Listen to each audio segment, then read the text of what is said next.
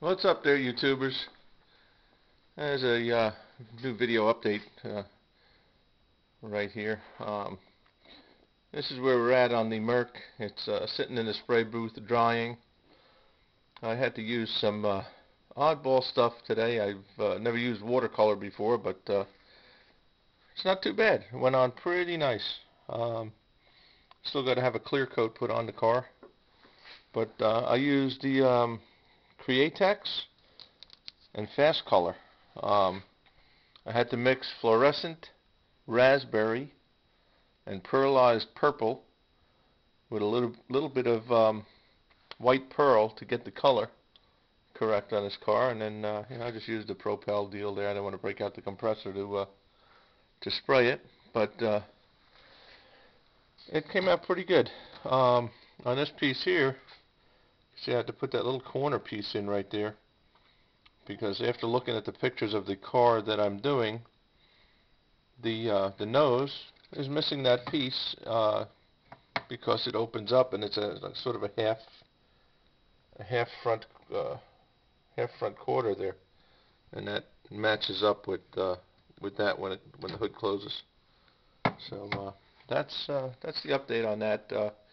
There's another update with music that's probably going to be on before this one. You've probably seen that already.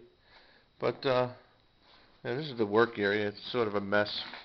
Always gets messy when I'm about to spray. So we'll get that cleaned up tomorrow. But let's take a walk into the office, game room. I'll show you what I got coming up here. I got a few new cars I went out and bought today. I see Jimmy bought the Chevelle. I was going to buy that one, but didn't do it. I was looking for a set of headers for this car that I'm doing now, but I couldn't find them. This is a chassis on that car. That's for the Merc. Underneath came out pretty nice. Oh, got music going there.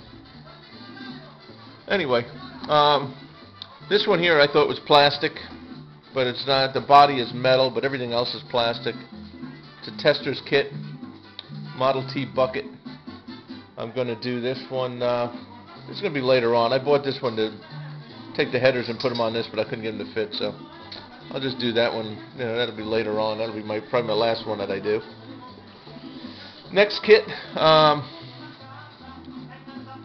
got a tip from one of the guys here on YouTube. I picked up this 66 Chevelle. I got this at, hold on, let me turn this music down. I got that at Best Buy. No, not Best Buy, Big Lots.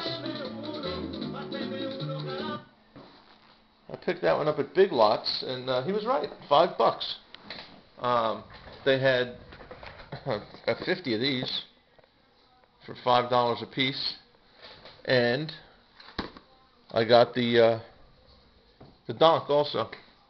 The only thing, that was the last donk, and there was no instructions with it, but I think I can figure it out. Never done one of these here, so give it a shot. See what it turns out like. And then, like I said before, I still got the Firefighter to do, and I've got the Mustang convertible underneath that.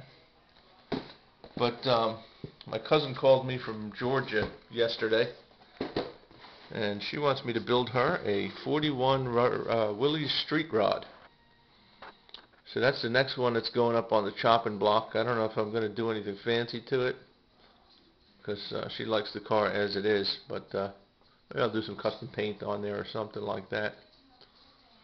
So in that order, it's going to be Willys Street Rod, then it's going to be the 64 Mustang down there.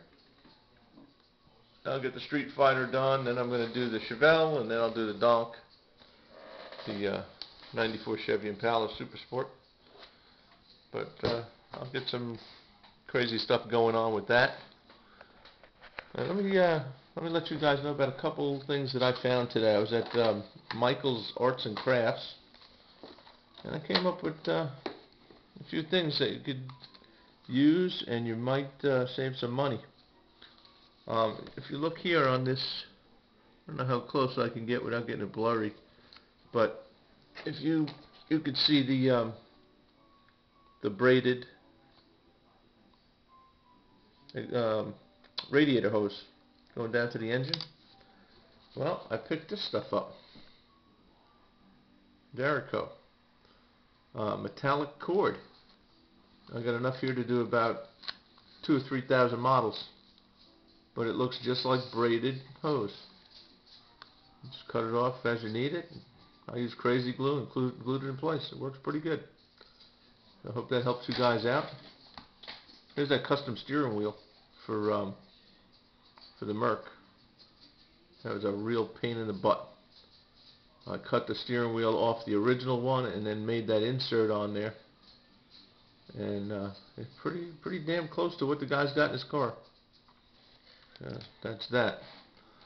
Next thing I got was elastic line.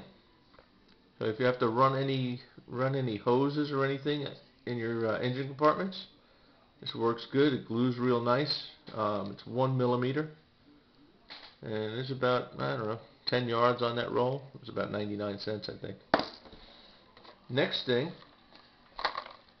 colored wire. It's really thin, so it works good for spark plug wire. I don't know if you can see, I've got some wires here cut out. This is going to be for the spark plugs to the distributor on the Merc. But it comes in all cool colors.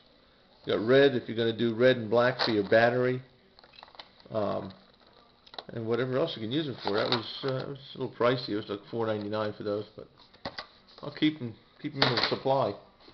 I think that's it. I'll show you a couple of my son's things that he's got completed. He's working on a MiG-31 right now. He's got all the bombs right there going on. He's into the airplanes. That's the MiG-31 Foxhound. He's doing that one next. But he just he did this one here, which is pretty sharp. It's a Mustang 3. And then he did the helicopter, which came out really cool. I'm afraid to touch it. I might break it on him. But he did all the weathering on that himself. And we're going to JaxCon in Jacksonville, Florida on the 14th of February. That contest there, that's a money contest. So hopefully he gets a prize for something here, because he's got some skills too. This little kid, he's only 12 years old and he's making me look bad. Anyway, that's all I got for today, and I'll be updating you guys on the completed Merc when I'm done with that.